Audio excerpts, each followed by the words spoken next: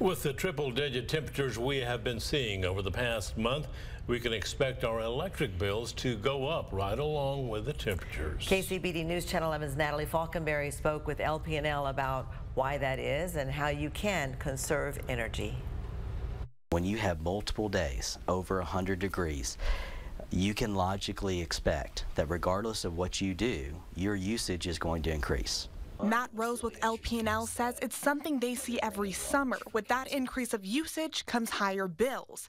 He says although it may feel like you aren't changing your routine in the hotter months, the sweltering heat takes a toll on your HVAC system. So in order for your air conditioning unit to keep your house at your comfortable level, it is working overtime in order to achieve that. Rose says there are some preventative measures you can take, like closing your blinds, turning off lights, but you should never turn off your unit completely.